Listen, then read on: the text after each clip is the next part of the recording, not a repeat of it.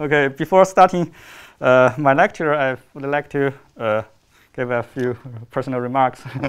So I first met Professor Lei Fu 17 years ago in Tsinghua University, Beijing, China. So at that moment, I was an undergraduate student, and he gave a course on algebraic geometry, and that opened the door of modern arithmetic algebraic geometry to me. Okay, that was a fantastic experience. And after that, I, with the help of him and also other French professors, such as Jean-Marc Fondin, Michel Helot, I went to France to have my PhD. So Lei Fu played a special important role in my mathematical career. And after that, he has always been a good teacher in mathematics for me, and also in music, in French language, and many other things. So it's my great pleasure and honor to be able to give a lecture in this conference, and I also want to express my sincere gratitude to him. Okay, so the title of my talk is Cohomology of Prismatic Crystals. Let me start with recording some basic notions on prismatic sets. Okay, so I will fix a prime number p. So record that a prism for me is a pair AI. So where A is a delta ZP algebra. So here, delta algebra just means that, roughly speaking, you have a lift of Frobenius endomorphism on A. Okay, so which basically means that phi x equals to x to the p times delta x is a lift of Frobenius. So delta will have to satisfy some special properties according to this condition. And I is a locally principal ideal.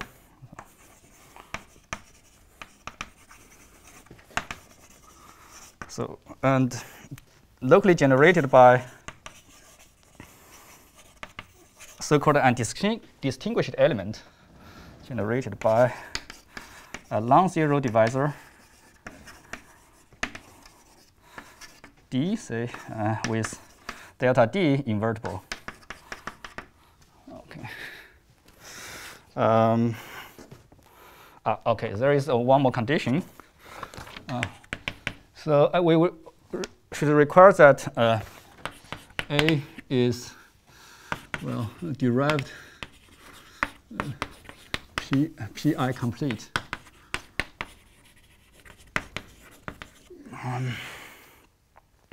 Okay. So if you are not familiar with derived completion, so you can forget about this word, because for our case, the derived completion is the same as PI-adically complete. Okay. So at least for bounded prism, a prism AI is bounded. I think you need the P belongs to I plus phi of I. But I mean, this condition will imply that. No?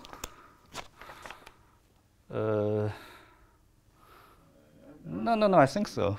Maybe possibly. Yeah, if you apply phi to the D, then you get D to the P, and yeah. Okay, it's called bounded. So if A modulo I has bounded P power torsion.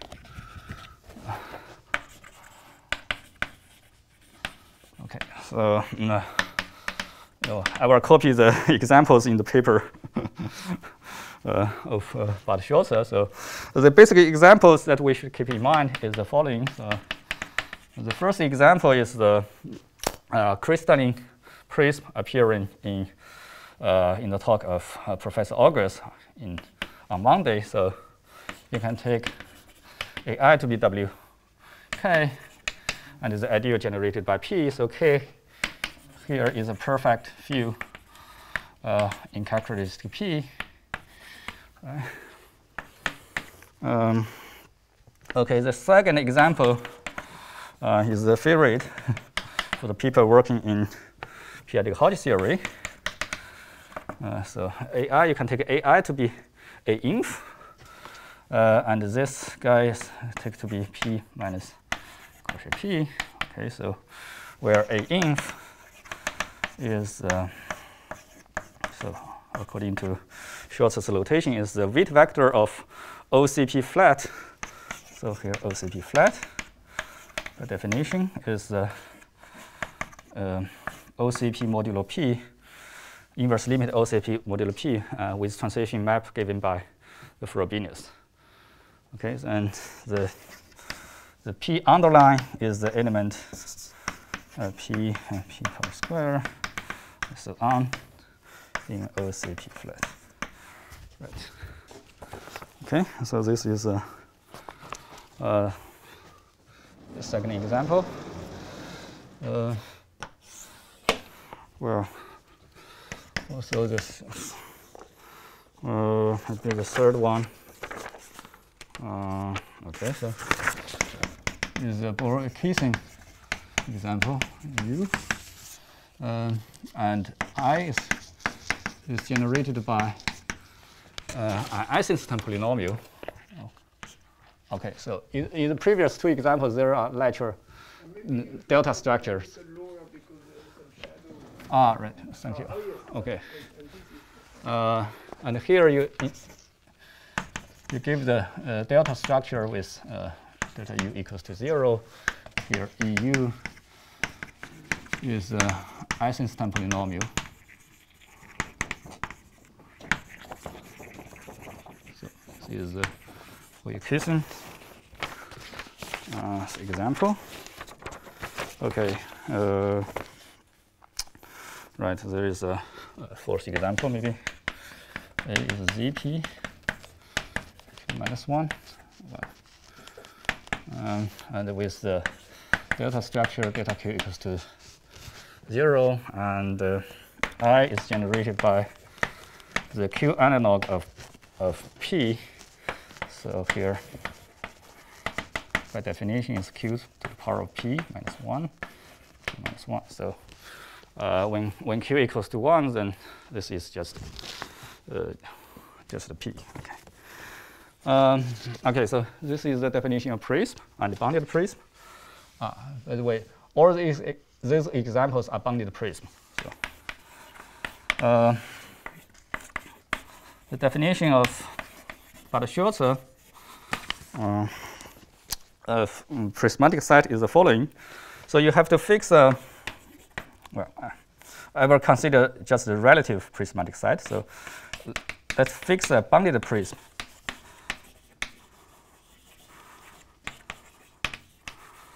And X be a smooth periodic formal scheme. Periodic formal scheme over A modulo I. So here I equip AI with the natural periodic topology. Then the prismatic set, which is denoted to X slash A prism, consists of following data. First of all, the objects are given by bounded prism.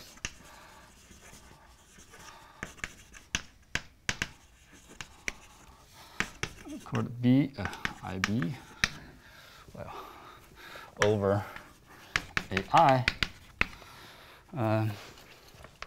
and together with a diagram of this. So B modulo IB plus immersion spect F over spect A Here it's x respect a over I. Well, right. So let's commute the diagram like this. And secondly, the covariance that I consider is the physically flat map. So I map f. Okay, so it's slightly complicated to another object called spectra fc. Oh, sorry, c I c x is a cover. Is a covering for this set. If the underlying morphism of delta rings from B to C is so-called Pi completely physically flat.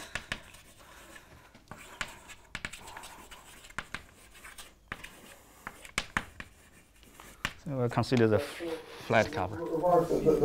The map from spoof B to spoof A corresponds to a mapping of delta rings from A to B, right? Yes, this is compatible with delta structure, right? With delta. So this looks like so. B2C or C2B? Sorry. Yeah, this is the annoying part of this thing.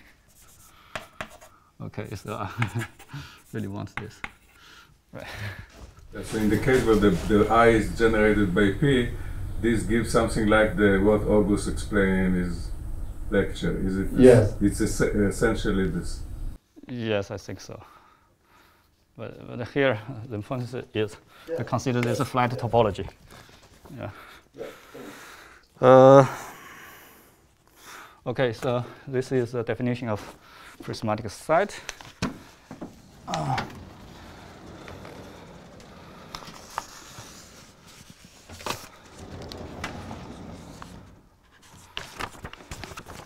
This just means faithfully flat modulo powers of Pi.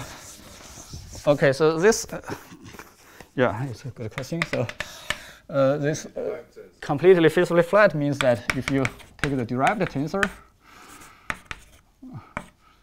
Pi, E, this guy is concentrated in degree 0, and is a physically flat B modulo Pi module.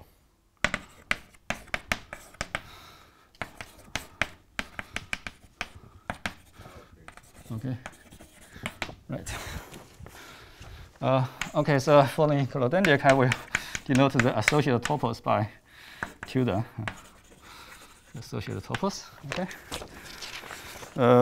There are two structure sheaf on this site. Okay. Right. The first of prism sheaf send an object spec B, B modulo IB, X to B. The second one I will consider is O prism bar, which send such an object to B modulo IB. Okay.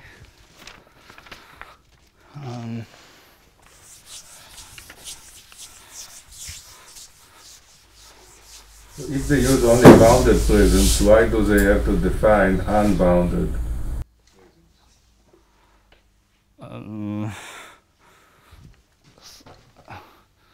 So I mean, this is just for some technical. Right.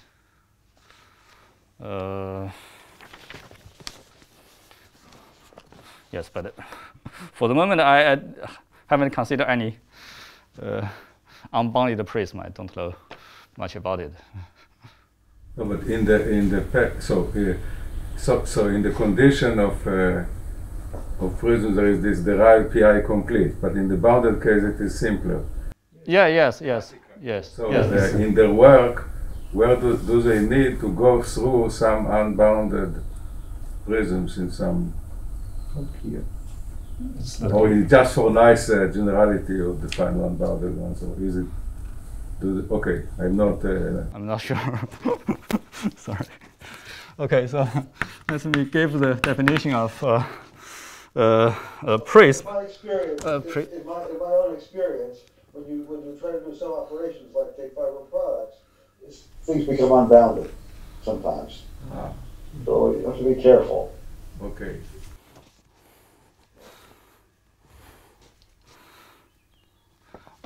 Okay, sorry. For me, O prism crystal, or respectively, O prism bar crystal is a sheaf say F of O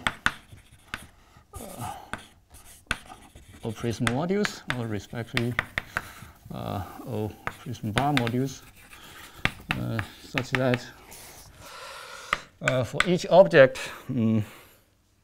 well, say, well, I will maybe, okay. Vi x for each object here. Its valuation, well, I will just denote it by FB. Its value, sorry, is IP completely flat and IP complete module, complete B module. Okay, so in the case of O bar module, I will just require this to be P completely flat and P completely flat and periodically complete. You module everything by I. Okay, module. So when you say IP complete, is it the same as derived complete in this case, or not the same? It's the same as derived completion. I mean, it's the same as IP artically complete in the classical sense and also in the derived sense. In this case, these two notions coincide. So that's why I just simplified like this. Concentrated because zero. Yes. Maybe I is kind of a non-zero divisor, and so it's class track modulo I, and then precaution is bounded. Okay. So modulo I is, and then because these two notions coincide. Okay. So there's no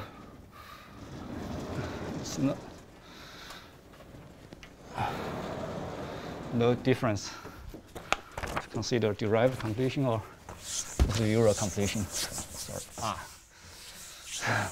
That's bad. Okay. Okay. So anyway, the second condition is for any morphism of prism like above. I will just say spectrum B, maybe pair. Okay, so I don't know. For any morphism, okay, morphism in this. So I mean, I should write completely like those, but it's too complicated. So for any morphism F, I require that F star FB, by definition is FB completed tensor over B with C. This translation map to FC is isomorphism. This is in the case of O prism crystal. In the case of O bar crystal, you have something similar. In that case, your tensor just over B modulo I. Here is modulo I. Let's see. Okay. Yes, they are the complete tensor product. Well, both in the Euro sense or in the derived sense. In the Euro sense or the derived sense. Because we impose the flatness condition, then these two notions coincide. Well, it's not completely trivial, but okay, because you can define the universal property to derive complete. Okay. I mean, strictly speaking, you have to take the derived tensor first and the derived completion, and then you will find that in this case, the derived completion is concentrated in degree 0 and coincide with the Euro completion. So, which completion? Derived completion. Coincide with The Euro completion. degree 0. The Euro completion. The classical completion, I mean. Sorry. Here, so I insist to work with a flat object. This is because for flat objects, we have FPQC descent for such objects. Okay, so a flatless assumption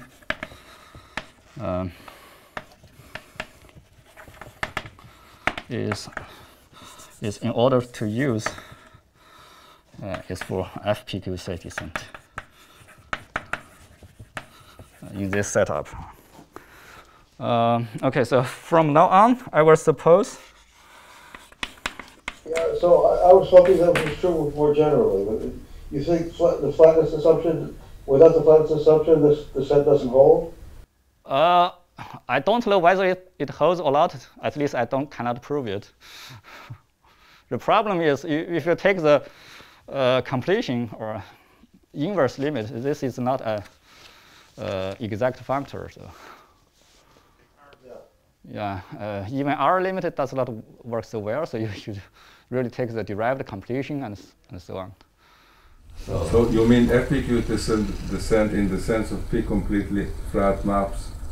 Right. Yeah, at least over a base of a prism. No, but then so you have classical FPQ descent modulo powers of. Yeah, yes, exactly. And then you want to take some inverse limit. Yeah, yes, you want to get the FPQ descent for flat objects, for completed objects. But in general, there is this problem of exactness of the take inverse limit. How is this a problem? I mean, the R lim would be like if your objects are derived complete, then you're just able to check modular powers. It looks like that. Well, here you are working with the derived notions, but since your conditions are equivalent to more classical ones, yes. It looks like that there is no problem with. But we want to really work with a module, not an object in the derived category. It's a module, yeah. So if you have. If you just take the derived completion, then you have to take somehow H0, and then this H0 is not exact anymore. I mean, if you want to come back to a concrete module, right, instead of something in the derived category. For modules, so I get. Yeah, maybe we can discuss later. This is slightly technical. Yeah. Okay. I apologize for some conversation. Excuse me? Sorry, there is a question from Shiho. So he asks if there is no crystal function. Huh? Sorry, what's the question? I mean, the question was 5 minutes ago. So his question is there no crystal assumption? Crystal assumption. These isomorphisms. I mean, this is for any morphism. This transition map is as morphism is a crystal property, the Euro crystal property. I don't understand what's. So assume A is P torsion free. Okay. Okay. Now I can state my main theorem.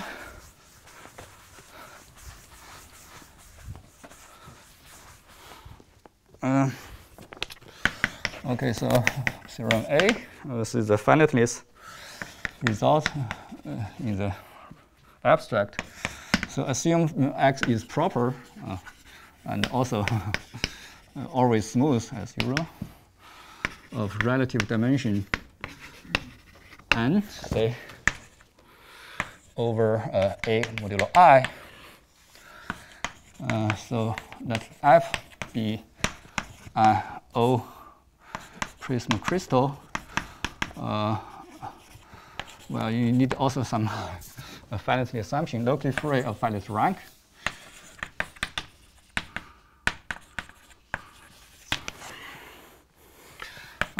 Then, if you take the prismatic cohomology of this crystal,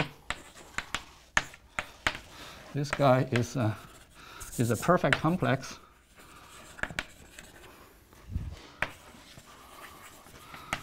of A modules concentrated in degrees 0 to n.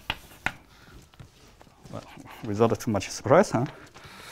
Okay, moreover, this prismatic crystal commute with arbitrary base change in A. Okay, moreover, if, say, AI to BIB is a map of prisms, a bounded prism, sorry.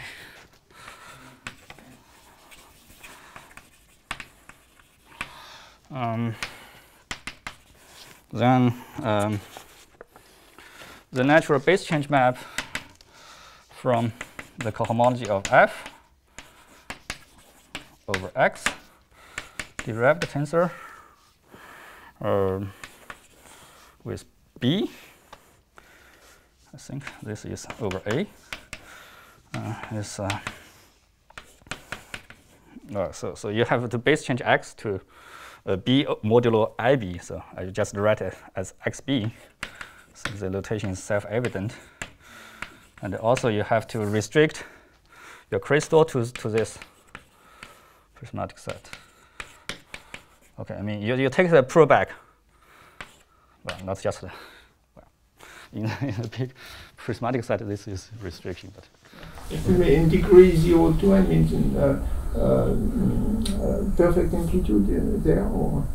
It's locally represented by a perfect complex in degree 0 to n. Yeah. Yeah. Yes.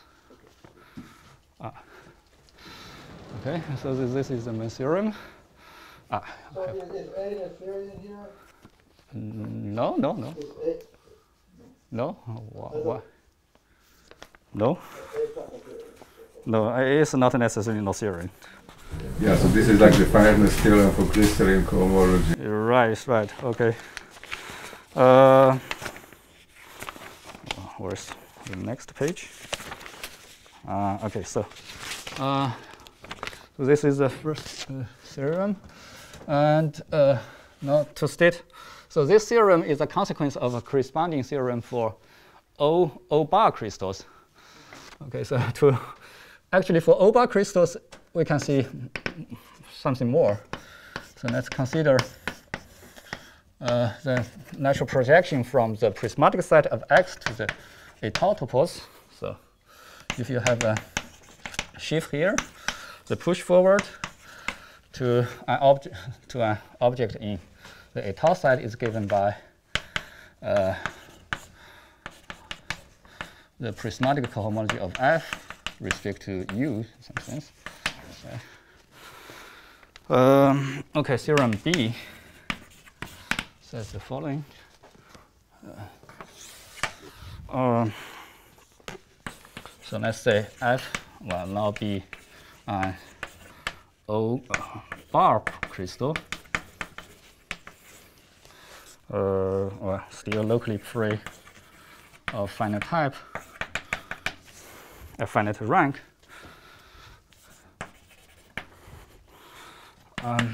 Then our new F is actually a perfect complex.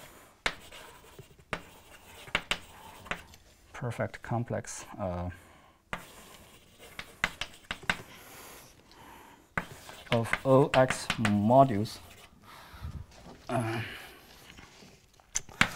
in degree 0n. Well, also a degree perfect amplitude, and also commutes with arbitrary base change.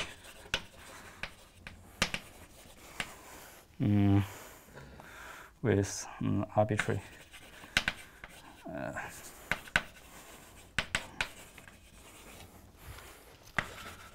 base change in A. Okay, so it's clear that theorem B will imply theorem A because so if F is an O crystal, O crystal, then of course its reduction modulo I is an O bar crystal. So if you take a prismatic cohomology of F and tensor with I, then it's canonically isomorphic to over I prism and F. And this guy is going to be X et al. Of R nu F. Right. For F is O, you will just get the Durham complex of the special fiber. Then R nu F is a perfect complex, integrate 0 n. Yeah, but if F is just O bar, then you will get Durham complex. Then. Durham complex. Not exactly Durham complex, actually. F not exactly. It's the Hodge complex. No. Zeros.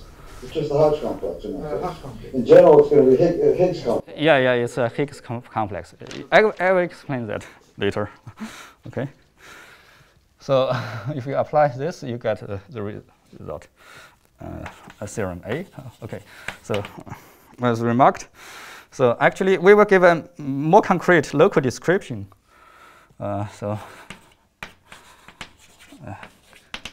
Give a local description of this R nu F. Well, it depends on the notation. Well, maybe it's better to denote a bar to distinguish to F of in terms of Higgs modules. Higgs modules, right? Okay. So far for any questions? Good. For the moment, I don't use Box-Stein operators yet. Okay.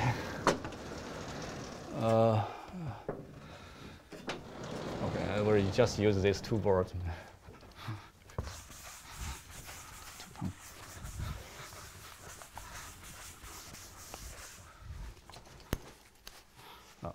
Maybe keep the statement of theorem for the moment.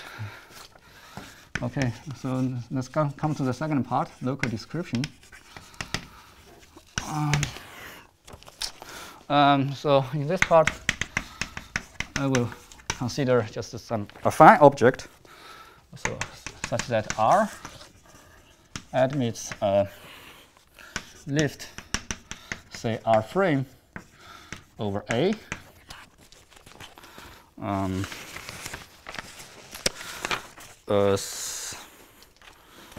That is a tau over A modulo I converging power series in M variables.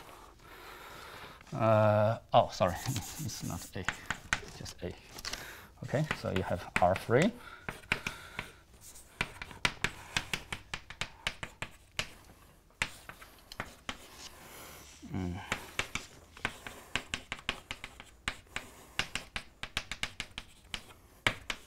So everything is a formal. Topology IP. Yeah. The IP completely flat, completely étal. Yeah. Sorry. Okay. So now here you can choose any delta structure you like to extend the natural delta structure on A. So for instance, you can take a Ti equals to 0 or delta Tx equals just the Ti and so on. Voilà. And then this delta structure extends uniquely to R frame. So this is a lemma in the paper of Bhatt and Scholze. Okay, so now you have a lift of X and equipped with a delta structure. The assumption here is just that that there is these kind of coordinates that A mod I with these T1, Tn goes by in a tau map, be completely a tau map. Yes, yes, because I suppose R is smooth over the base, so at least atomically there exists such coordinate. Okay, and then the lift exists because you can just. Yeah, yeah. Okay. So a simple lemma, but which is crucial for our discussion, is that such a lift defines an object in the prismatic set. So this, when you modulo I, this is just X, right? This object is actually a cover, well, a flat cover of the final object in this prismatic topos. Well, the proof is actually simple, just one word. Okay, for any object U in this prismatic set, what you have to check is that the product of U with X frame exists and is a cover of U. I mean, it's a flat cover of U.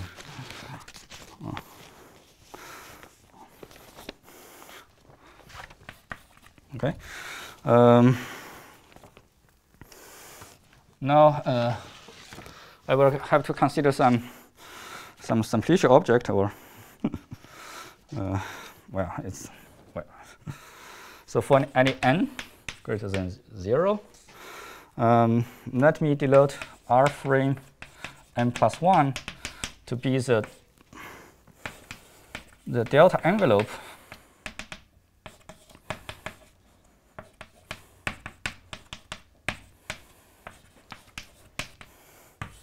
of n plus 1 copies of R frame subject to R. Okay, so geometrically you take the diagonal embedding of X into n plus 1 copies of product of R frame. Okay, so this is delta envelope.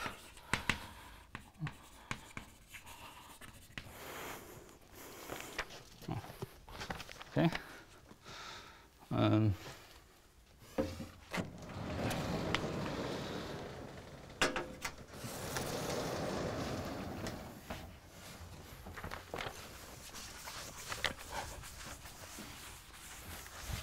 This defines an object in the prismatic set. So spec R frame n plus 1. Right. So the delta envelope compatible with the previous, with the delta on the old. Right. So this delta on the factors does not define uniquely a delta. Maybe I'm confused. No, so at each copy you have a delta structure, and there is a canonical delta structure on the tensor product. That's the delta envelope, not prismatic envelope. Sorry, prismatic envelope. You make the ideal Yes. Thank you. Yeah, yes, exactly. Prismatic envelope, sorry.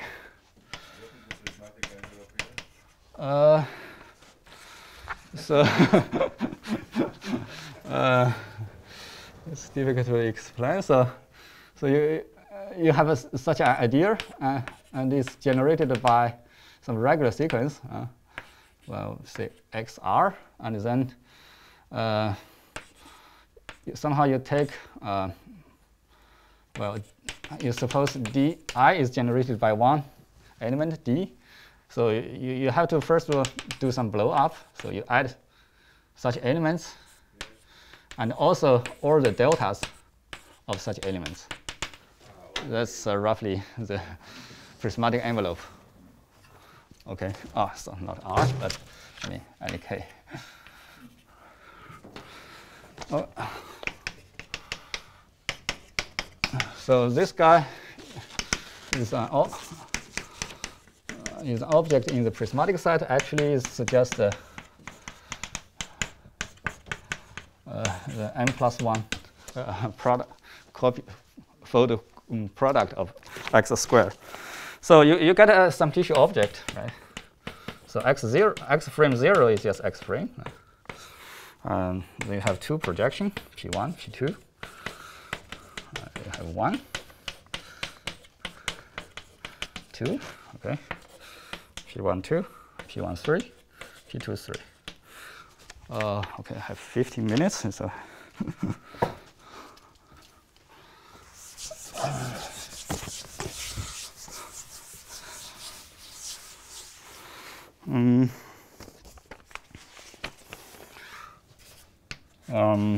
okay. So so let M be P completely flat and P periodically complete. I just take P complete object, P R module, right? Prismatic stratification on M, well, relative to the base, okay, is an isomorphism epsilon. So R frame 1 modulo I complete the tensor. P2 to frame 1 modulo I. Okay, so it's a pull back to this object such that the usual co-cycle condition is satisfied.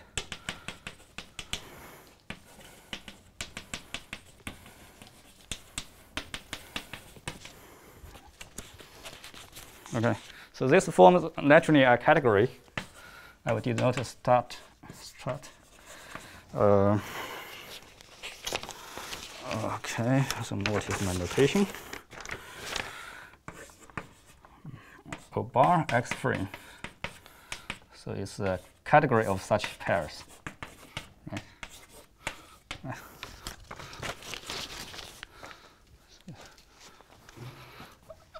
Then, as usual, you have a description of O bar crystals in terms of stratification.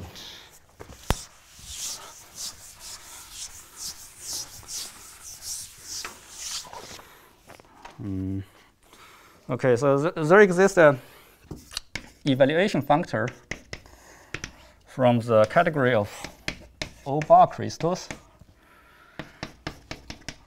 to the category of stratifications over X frame. O bar frame. Well, the proposition is this evaluation functor is actually equivalence of categories.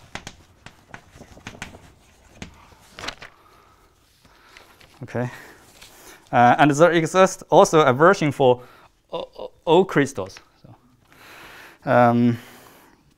well, let's just say one word for the proof. The essential point is the FPQC descent in this setup. Okay.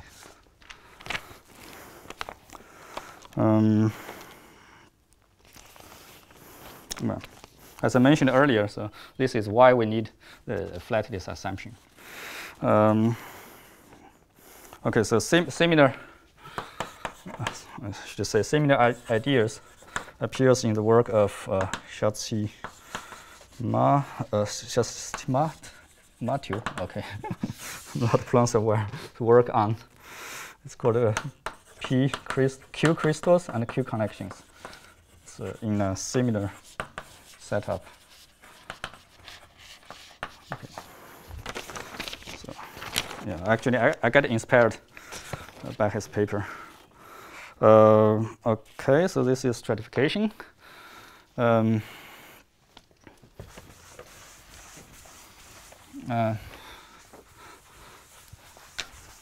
is somewhat also by Gros, Le Stum, and Right.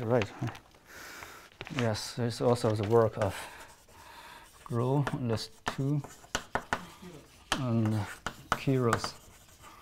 I think it's like this.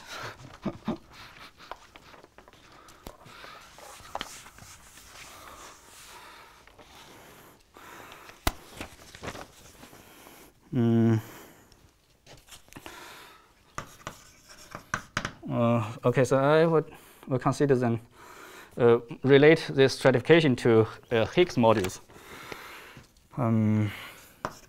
So well, maybe for many people it's just a flat Higgs module. R is a P completely flat and periodically complete R module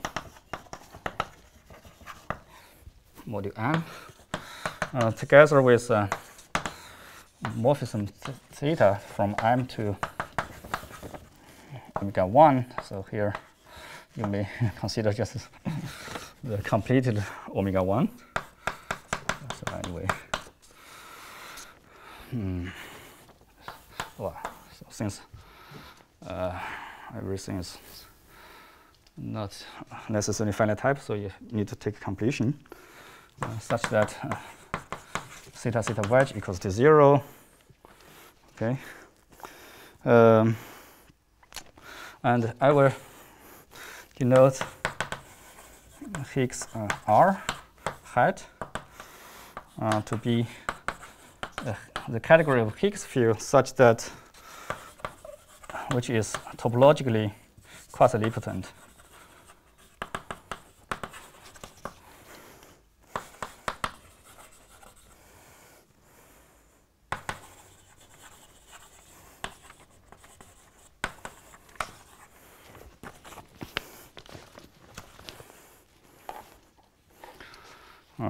Okay.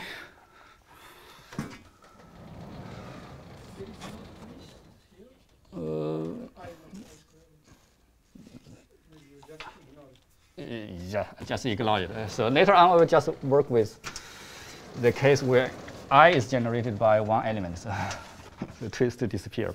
But you're right, canonically it should be some twist there. But I haven't figured out how to define canonically such an object. So for the moment, I choose to ignore it. So C is assume I is generated by one element. Then first of all, there exists an equivalence of categories between the O-bar stratification over X free with this category of topologically quasi-Lippertant Higgs modules over R. And so if you combine this statement with the previous proposition, you get an equivalence of categories between the O-bar crystals with the Higgs field, with the category of Higgs modules. Okay. So maybe just write it here.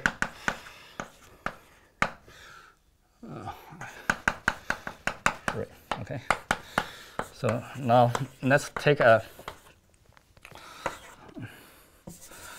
crystal.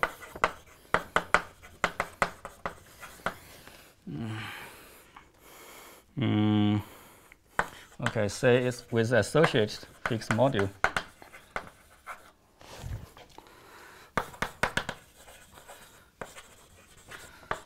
And data.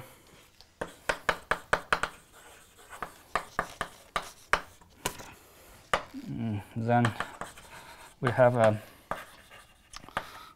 isomorphism, which computes R du of F in terms of the theorem complex associated to this Higgs module. So let's just write M tensor with omegas, right? But as usual, you take.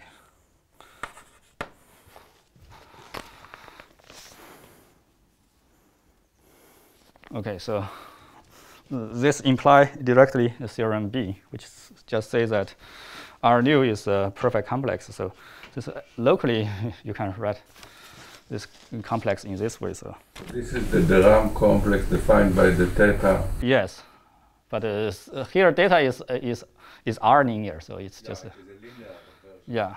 Linear version of Okay, theorem. now, when you change the generator of I, can you describe what happens to this equivalence, or is it generate. No, I haven't considered. Yeah. Yeah. Oh, okay. Yeah. If you have two generators of I think it doesn't matter. So, you just twist. Yeah, as Ahmed said, you just twist the connection by the ratio of these two generators, I think. Okay, but then you can glue. If you have this, then you can glue. But if you twist by I mod I squared. Okay, but for I, the gluing is not so. Yeah, you can glue, right? But it's a risky, just formal the risky localization. Right. Unless there is some. Yeah, the gluing for the problem I is simple, I think. The real problem is how to glue these equivalence categories for different choices of liftings. So you see in the first statement, this category and this category, these two categories are independent of the lift. Yes. But then in order to establish such equivalence, you need to choose a lift. So this gives rise to the lateral question is whether it's possible to glue this equivalence. No, but you say that the equivalence of categories is independent of the lift. It's well-defined. I mean, the category itself is independent of the lift, but in order to establish the equivalence, you have to use a lift. But when you change the lift, the equivalence remains canonically isomorphic to the previous one? No. No? So, but even if it's isomorphic, is it uniquely how you identify that? So. But Tsuji has a category of Higgs crystal. Yes. This should be even more appropriate to this context. Which in fact inspired the Oyama and the Shu category. So in some sense, this should be more appropriate for this context. Yes. You mean you mean the notion of Higgs modules in Higgs crystals? In some sense, it unifies all the liftings, and then you right. But in this setup, there's low delta structure. Yes, but you have to enrich it. I mean, in my opinion, the version with delta structure is the correct one, because you will see why it's the correct one. Sorry, excuse me. There are two questions from Shiho. So first one is there a version of theorem C for O delta crystal? Oh. And the next question is there a version of theorem C for the lift x square replaced by a regular element? No, I don't consider liftings just over I square. I don't. Square is x frame. Yes. I mean. Instead of lifting, you embed in something. Yeah, I mean, I need a lifting to or A, not just a modulo I square. Okay, does that answer your question? the second question. I don't quite understand the first question. Can you repeat? First question is, do you have something with O, not with O bar? Ah, with O? Not yet. Okay, but I think Moro and Tsuji had a version for O crystals in a special case with so-called the Q prism. Yes. The fourth example, or the fourth and the second example that I gave. Okay, so the advantage of this theorem is it works for all crystals. Yeah, and the second question was whether, I think it was whether instead of a lifting you embed something smooth. Ah, yes, I think that's still possible. Yeah, but so I could say something about that in the case of crystalline physics, which is, yes, you can. If you take an embedding, maybe I shouldn't do this now. Maybe we discuss it just after. Okay. Okay, so maybe I just finish my talk with one more key lemma, which explains roughly why this is true. So actually, there exists isomorphism between R frame 1 modulo I. So R frame 1, the prismatic envelope of the diagonal embedding is quite complicated, at least in general case. In the crystalline case, it's relatively simple. That's what explained by Professor August on Monday. But in general, I think it's quite complicated. But however, when you model I, it's isomorphous to something quite familiar. So it's just the PD divided power polynomial range over R, and then take periodic completion. Okay, and right there are two maps, right? So the two maps from R to this guy.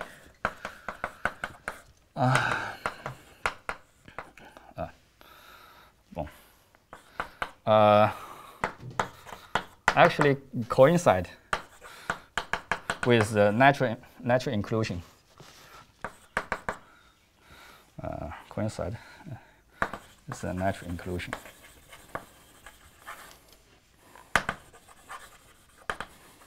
Right. So it's a little bit weird to have two identical maps, but that's true. Okay. Right. I think I have no time. Yeah, I think I should just stop here. Right. Okay.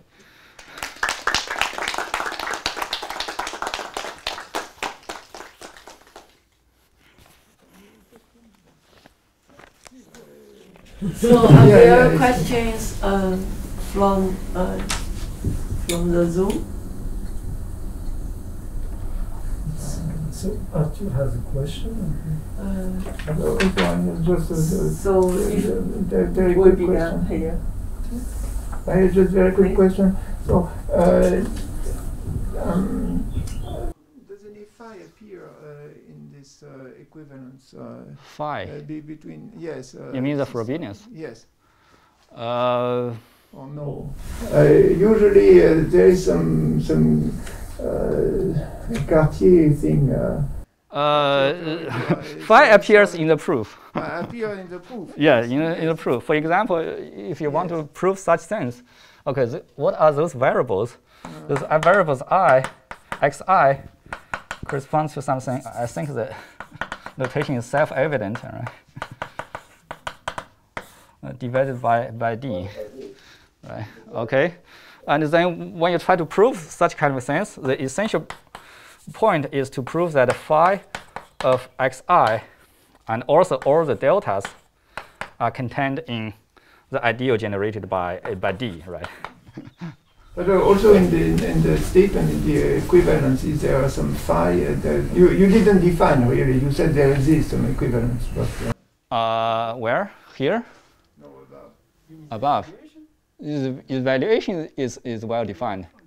Yeah. Okay. So it's canonically defined.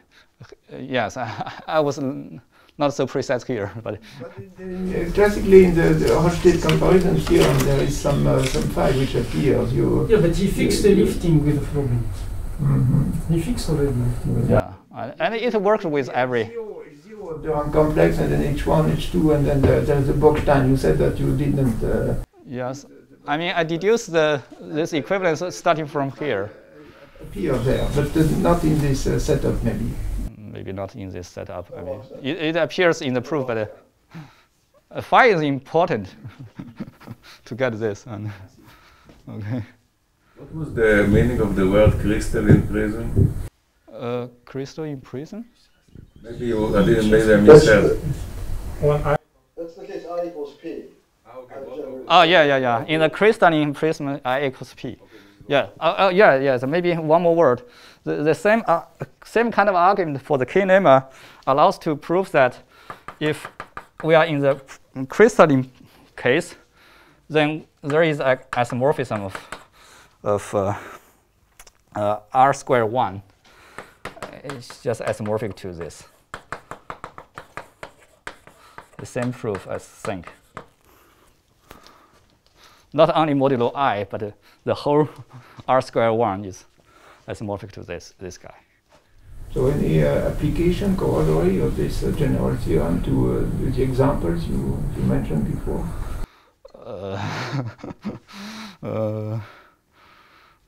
Corollaries, I think it's the finiteness theorem that I stated, but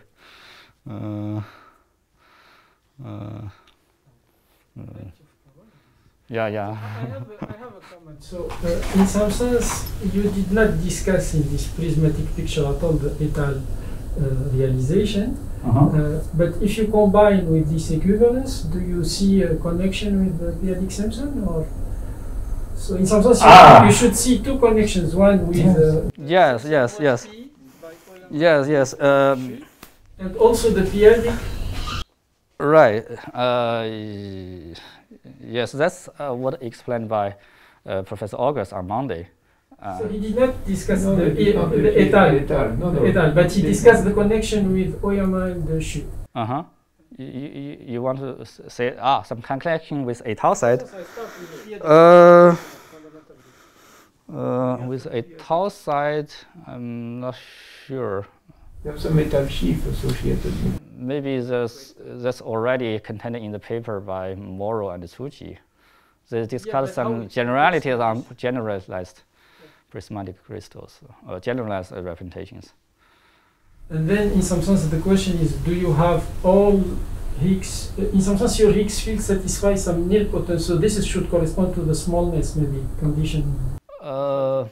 Smallness. I'm not sure. From point of view of proof, the quasi-nilpotence condition comes from you take the periodic completion. Okay. You have a theorem of direct image, right? So when you have direct image on the prismatic side and also direct image on the étal side, and then there should be the correspondence should be compatible with this direct image. Is it the case? I haven't considered étal since. Sorry. Yes, one may ask whether this equivalence of categories is compatible with push forward and so on. The periodic object corresponding to direct image of your crystal, and then it should be the direct image of the. Yes. Yeah, I think. Yeah, probably. Okay. Any more questions? There is a question from August. Yeah. I have a comment or question. Yes, go ahead. So there was a question about what to do to make this more global without working with the lifting, instead working with an embedding. I think that what I try to do, and it could perhaps be adapted to this setting, is show that if you look at the prismatic envelope of X in the embedding, it should have a crystal structure. It won't be flat, but nevertheless it should still have a crystal structure. In particular, when you're working modulo I, it should have a Higgs field, a locally nilpotent Higgs field. And you could describe, I believe, crystals as modules equipped with modules over the structure sheet of this prismatic envelope, together with a Higgs field compatible with a Higgs field on this prismatic envelope. I think that should be the equivalence.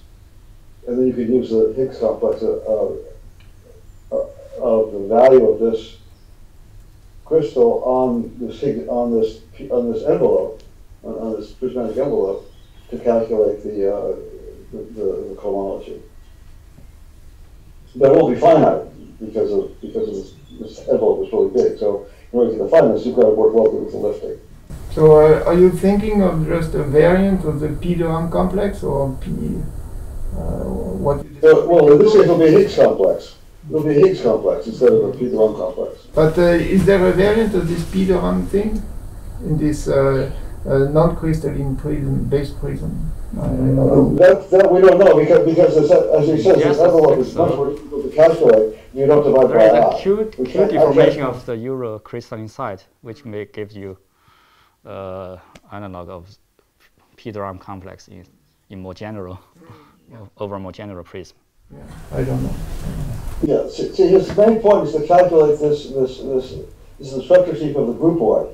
That's what this R1 module. Yeah, yes. In languages, if you don't divide by I, it's very hard to calculate if you don't divide by I. Yes. So if there's no other question, let's thank again speaker.